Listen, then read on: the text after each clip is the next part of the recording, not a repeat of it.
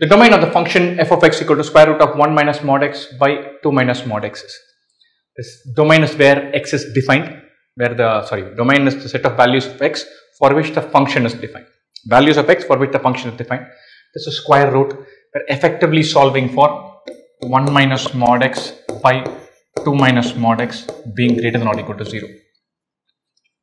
Very simple idea. 1 minus mod x by 2 minus mod x greater than or equal to 0.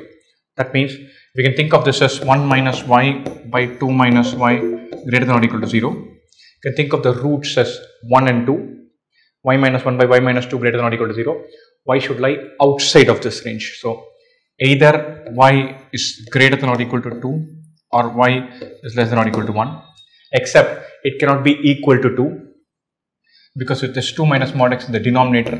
So y greater than 2 or y less than or equal to 1, or our final answer range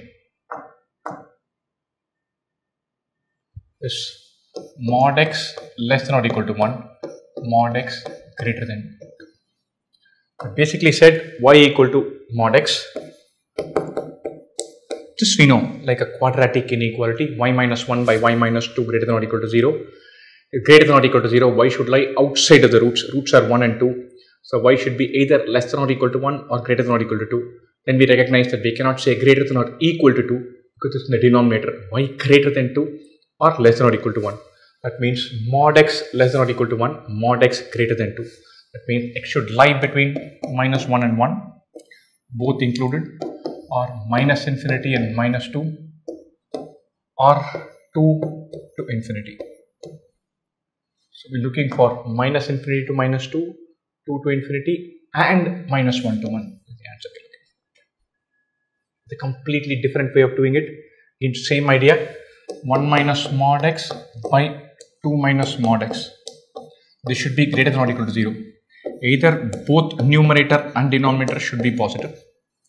This by this is greater than or equal to 0. Both should be positive or both should be negative. On top of this, the numerator could be 0. Denominator cannot be 0. Either both are positive or both are negative. That means 1 minus mod x greater than 0, which means mod x less than 1.